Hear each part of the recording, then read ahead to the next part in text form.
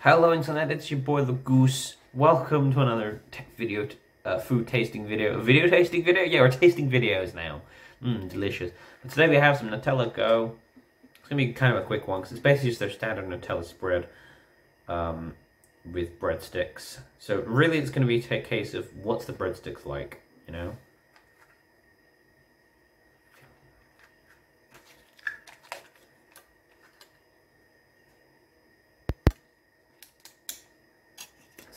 Kind of see in there, all the sticks and the thing. It's gonna have a bit of breadstick bite style.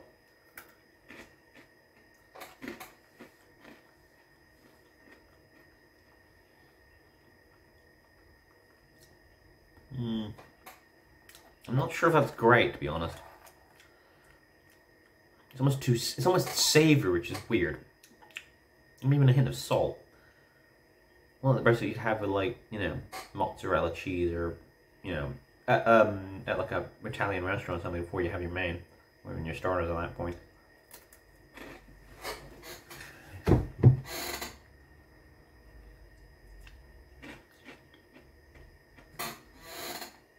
As a Nutella receptacle, they're not fantastic.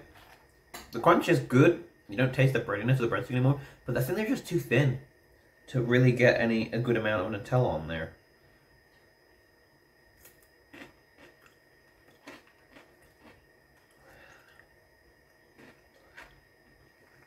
Also, the stick to Nutella ratio is a bit poor. Like, you don't really get enough sticks to the quantity of Nutella you're getting. And I know the layman solution to that is just, well, you just dip your finger in instead. But, what's it like as a snack together? It's very guilty pleasure-like, you know? Because this feels weird. This is barely one step up from, eating just Nutella with a spoon.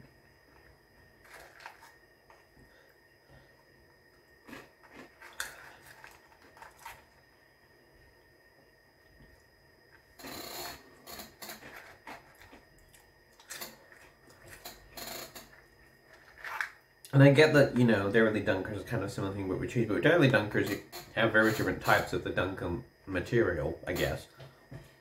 The dunking things, you know, like very different types. And even the plain breadsticks there, I think, gel better with the notion of a dip being cheese than this. And again, the dippers for Dairy Dunkers are thicker than this by, like, a lot. They're about twice the size of these. And they're not all broken up in the bottom. I mean, I know it's probably because of transportation and whatnot, but, you know. It's hard to dip something that's broken in half. But, I'm going to finish this whole thing here, I think. I'm getting a bit of a mess on them, so it's kind of not the point of, not the antithesis really of having a dippy boy.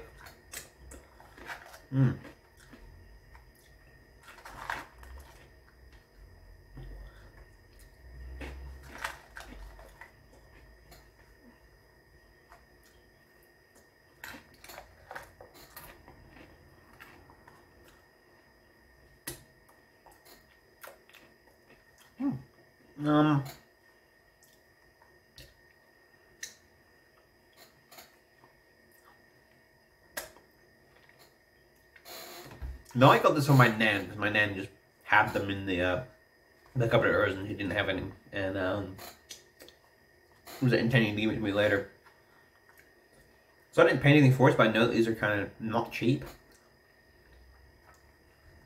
And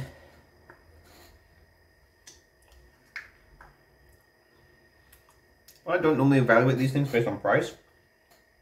I will in this case because